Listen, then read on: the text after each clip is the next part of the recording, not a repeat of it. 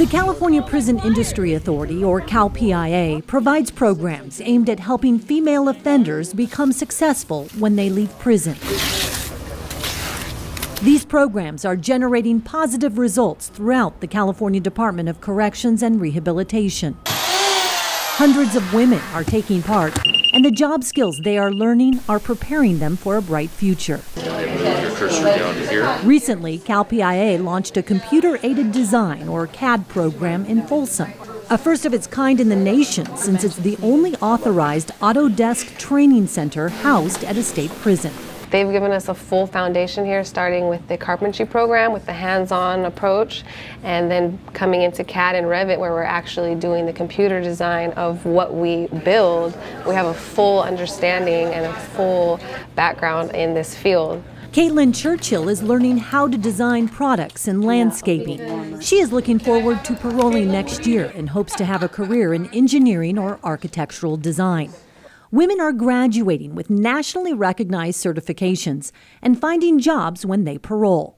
If they have any doubts us being offenders about our knowledge in the program, we have the certifications to back it up. We have the Revit 3D architectural certification, the CAD 2D architectural certification, and then we're also doing the Inventor program right now. So we're doing things like building light fixtures, everything from screws, nuts, and bolts to possibly little refrigerators if we get that advanced. We've had women in our AutoCAD program to leave and go out and work in an architectural engineering firm right when they leave here. We've had people leave our carpentry labor program and get hired within 48 hours. CalPIA's career technical education programs have a cumulative recidivism rate of just over 7%.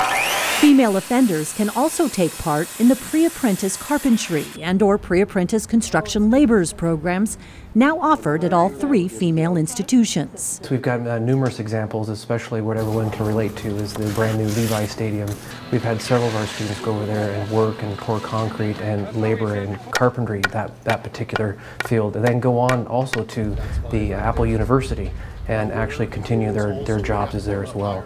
Besides the CAD program, pre-apprentice construction labor and carpentry, there is a new program that is being implemented at all institutions this year. That's the Healthcare Facilities Maintenance Program, or HFM.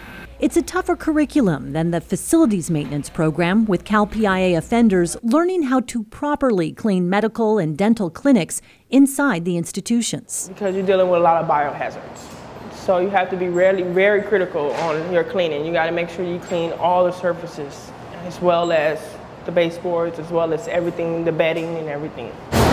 Barbara Elmore is confident this kind of training will help her work at a hospital or business when she paroles next year. Barbara has 10 certifications and is working on her 11th.